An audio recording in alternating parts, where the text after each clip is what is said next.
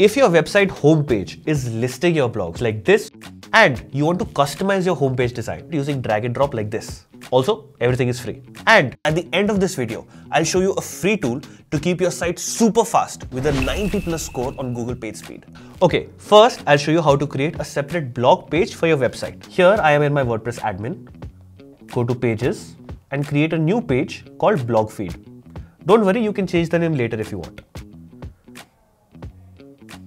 If you open this new page, it will be blank. Later, I'll show you how to add different types of grids on it for free. But first, let's come back. Now we have to turn this blog feed page into a default page, so our blogs show up here instead of our home page.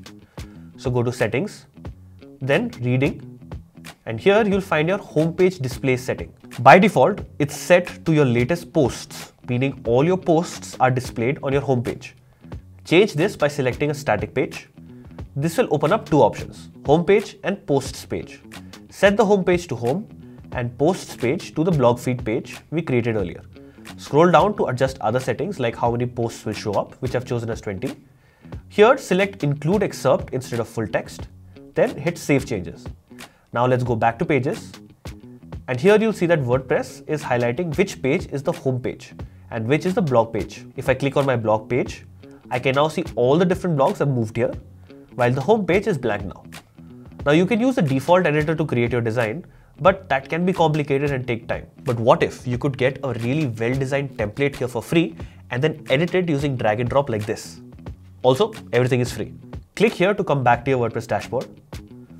Go to Plugins, Add New, then search for Elementor. This is the most popular free page builder plugin. Install it, then activate it. Now come back to your pages and open your home page. Select Edit with Elementor. Now we're in editing mode where we can design our homepage. By default, we are only able to add content to this area. So go here and click Settings, and in the page layout, choose Elementor Full Width. Now the usable area has expanded and you can use the full width of your page. Now this panel has widgets which you can drag into your site like this. So I can add a text block, then click and type the text I want like this. All the building blocks of a site are here, but it takes a lot of effort to build a site from scratch even here. So to get an aesthetic homepage quickly, we'll now add a homepage template. Click on this icon to open the templates library, then click Pages. Use search to locate a specific template for your industry. So I'll search for a restaurant homepage. Here you can use different filters to find the templates quickly. I'll pick this one for now and click here to insert it. As you can see, my homepage looks quite good now. I can click on any section I want to change, then change the text or drag and drop new widgets and do other customizations. But what if I want to remove a section? I can go here, then click on this X icon to delete that section. To add a new section, I can go here, click on this plus icon. Now to add a new block, I'll click here, then from the top select blocks. These are pre-designed sections with widgets and layouts. You can search for different blocks, like I'll search for testimonials here.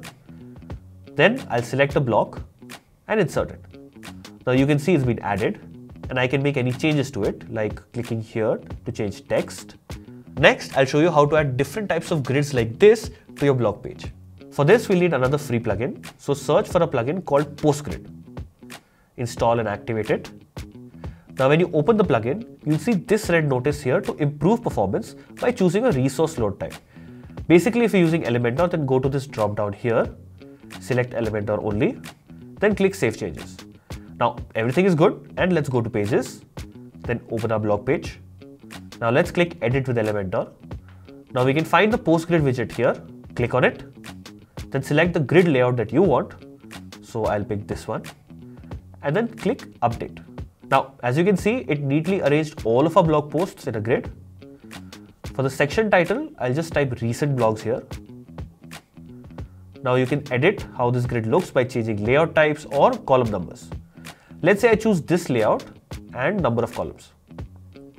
This is looking good so far, right? Now let's add a featured section for our latest blog. Let's create a new post grid, but this time limit the number of posts to show just one post. Change the column layout to 1. Under the query builder for the offset, we limit it to 1. Now you can see one big featured post on top and other blogs appear under it. Let's change the title to featured post.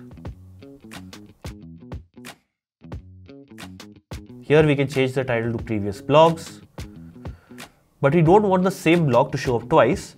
So in the query builder for the offset, I'll set this to 1 so it skips the first post. And now you can see that the repetition is gone. Also come here and make sure that the link target is the same window. Any WordPress website has these essential needs to function properly. I'm going to share the best free options for each requirement now. I'll also add links for all the plugins I talk about below. A website speed plugin is crucial because inevitably your website will slow down over time. Airlift is the best free option because it's not complicated, where you just need to add your URL and it will triple your site speed instantly, no conditions applied.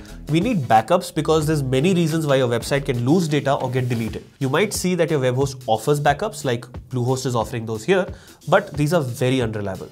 For a free option, Updraft Plus is a solid choice. It's user-friendly and offers scheduled backups, so you don't have to remember to do it manually. However, a backup is only good if, when in trouble, you can use it to restore your site. Updraft Plus backups often only restore partly or sometimes not at all.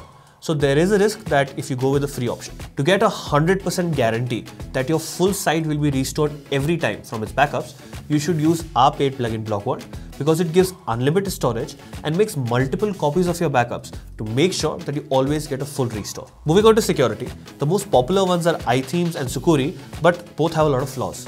Malcare is the best free option because it offers many premium features for no cost. If you ever get hacked, you can pay to upgrade your plan and you'll get one-click malware removal as well as enhanced security. Next, let's talk about SEO. RankMath's free version is great for beginners.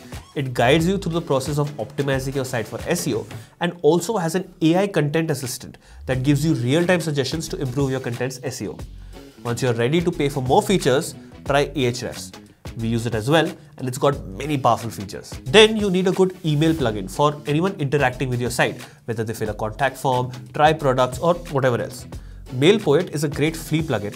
It offers drag and drop email builder, automated emails and even analytics so you can see how your emails are performing. Here's another video I thought you'd like.